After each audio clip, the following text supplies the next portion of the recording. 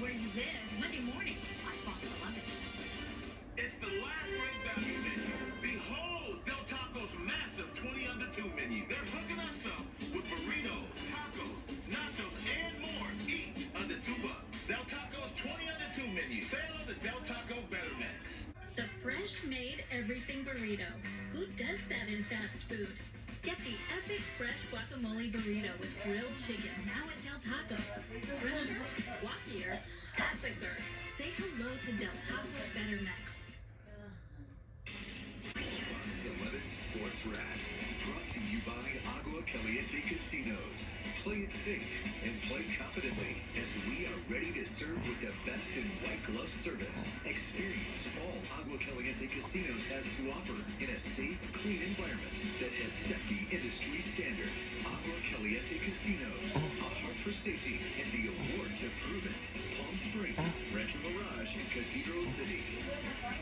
Well, hello out there, and welcome in here to our Fox 11 studios. Great to have you with us. Week 1 of the NFL playoffs. They call it Super Wild Card Weekend, and it was, in fact, wild to say the least. I'm Kyle Kraska, joined as always by Ron Pitts. A lot to process over the last couple of days, especially what on earth happened last night in Jacksonville. Well, that game reminded me of that classic Giants-Packers game, 2007 NFC Championship game in Green Bay, -1 degrees. No one gave the Giants a chance.